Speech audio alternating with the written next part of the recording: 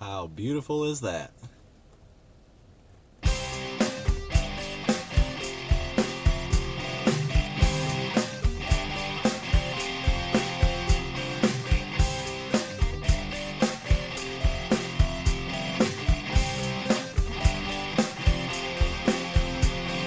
Chase after the right price.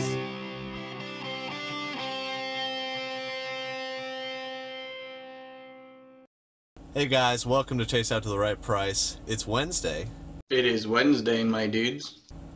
and I'm going to an estate sale. I'm not getting there too early. I'm not really expecting anything, but I was just looking at the pictures, and they do have some really nice stuff, including some boxed N64 games, Sega Dreamcast, PlayStation 2. So the stuff is there, but the thing is, it's a professional estate sale company. It's the first day. Usually the prices are high, and usually there's a ton of competition that gets there super early, hours before the sale even begins. I'm just going to kind of show up and see what may or may not be there. I'm not trying to put too much stock in it, because I can hit garage sales and go to tons of them and get good stuff. But I got a shipment, and I'm going to drop that off Amazon FBA, and pack stuff up in big boxes like this, drop them off to UPS, really cheap shipping rates. So let's do it.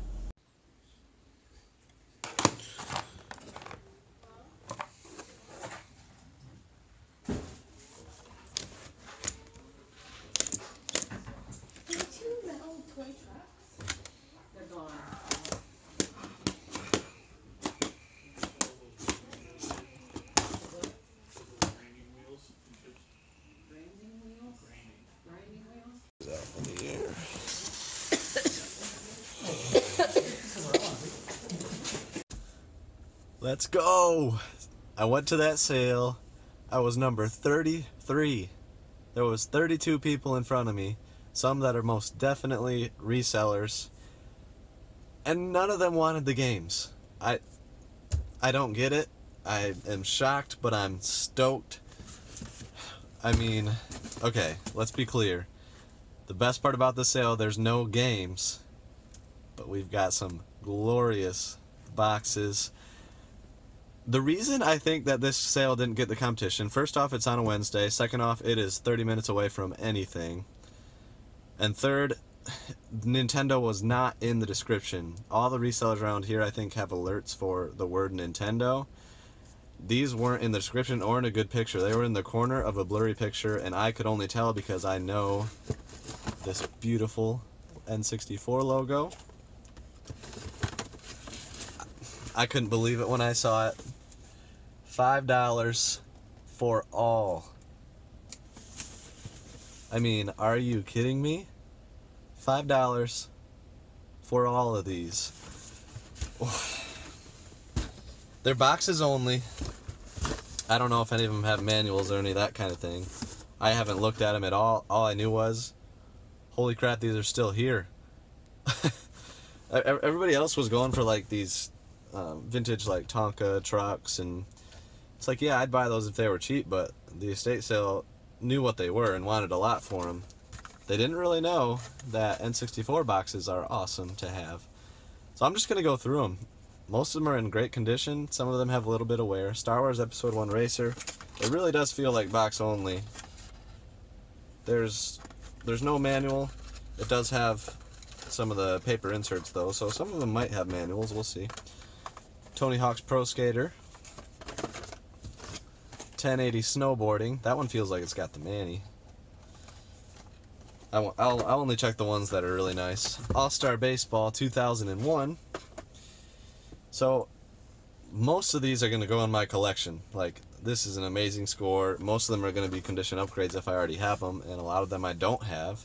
Like this one, San Francisco Rush 2049. Look at that. Crispy. Absolutely insane. NBA Courtside. We got the Waialae Country Club Golf. I feel like I maybe got that cartridge recently, so hopefully I can pair it. Ooh. Okay, let's see here. NFL Blitz. Let's go.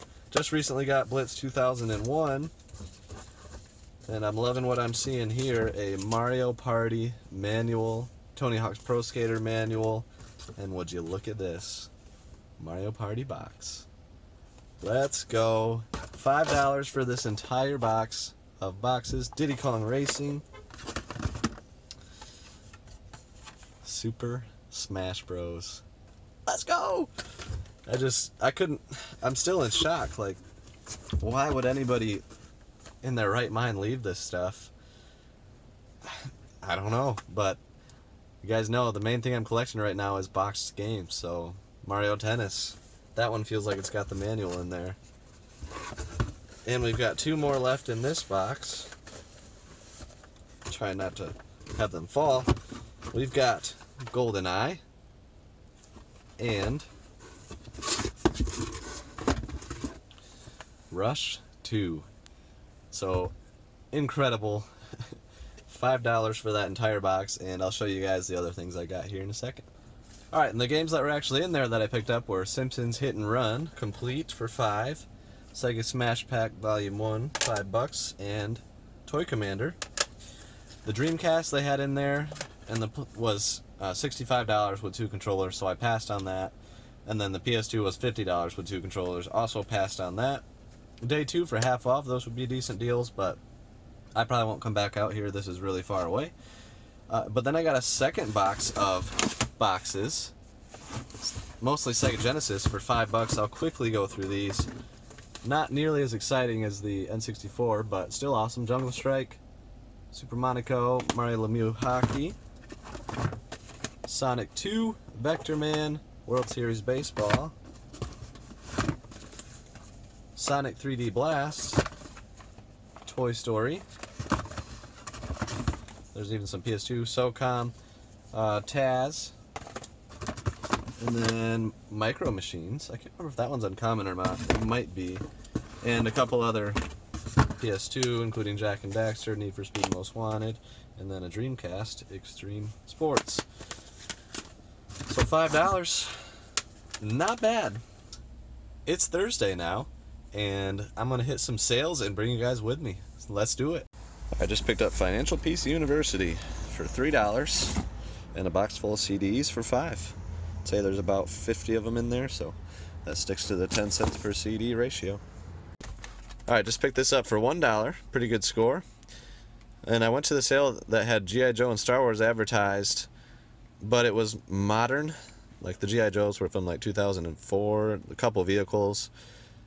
And she said that somebody else came by and picked up everything else, but I would imagine it was all modern, so I don't feel too bad about it. And still got this for $1. Alright, I just asked for games at a sale. Went through the list, Nintendo, PlayStation, Sega, DS, Wii, and they're like, no, we don't have any of that. And they were like, wait, you want DS and Wii? I was like, yep, and that's why you go through the list. She couldn't find everything. She knows she has a system and a bunch more games for the DS. And then they grabbed the Wii games they were willing to get rid of. So I paid up for them because I wanted them to be motivated to find the other stuff. So here's the stack of Wii games. Need for Speed on top. Couple Need for Speeds. Nothing really good. And then 2 DS games, including Mario and Luigi. That is Bowser's Inside Story and Barnyard. So $10. The Mario and Luigi is what made me willing to pay it. So 1, 2, 3, 4, 5, 6, 7, 9 games, basically $1 a piece. Not too shabby. Just picked up this Cranium for $1, sealed. And this Wii bundle, I asked for games and they brought that out. I'll show you guys in greater detail when I get home. Paid $40 for it. So here's that Wii bundle all spread out. It's definitely a nice, classic Wii bundle.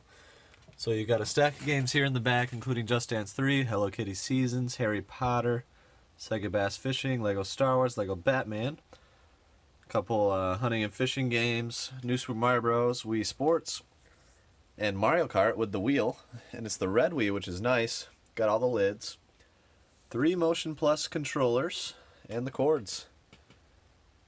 So that is a good Wii bundle for $40. I just picked up, these are Bose Quiet Comfort 15 headphones, and they had them marked at 20, offered 10, and we settled at 15. They should be worth about 50 bucks. Pretty good little score.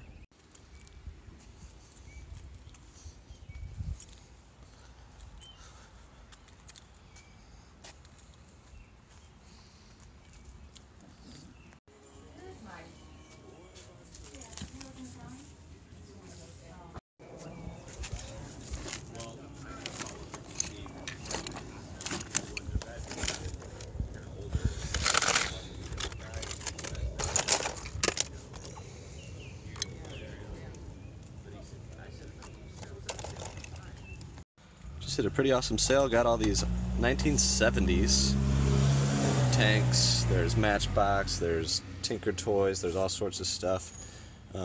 17 bucks for all those. Paid 5 for this, 6 for this Polaroid, 2 per game here, and then 6 for this Sony radio in the box. So a pretty cool little sale. Alright, I had lunch and then hit another sale and picked up this JVC camcorder in beautiful condition. There's the model number for those that are wondering, and it also comes with the JVC C-P7U, which alone is worth pretty decent money. Got the charger, the manual, the case, everything. $3. Then got this micro cassette recorder with 3 Sony tapes, looks like maybe 2, for $1. The entire Bible on 79 CDs, basically brand new, for $5. And then this stack of records, minty fresh records, $3.50, and that's what intrigued me, is the Monkees right on top, because I know I've sold some of their CDs individually for decent money, so we'll see how it goes.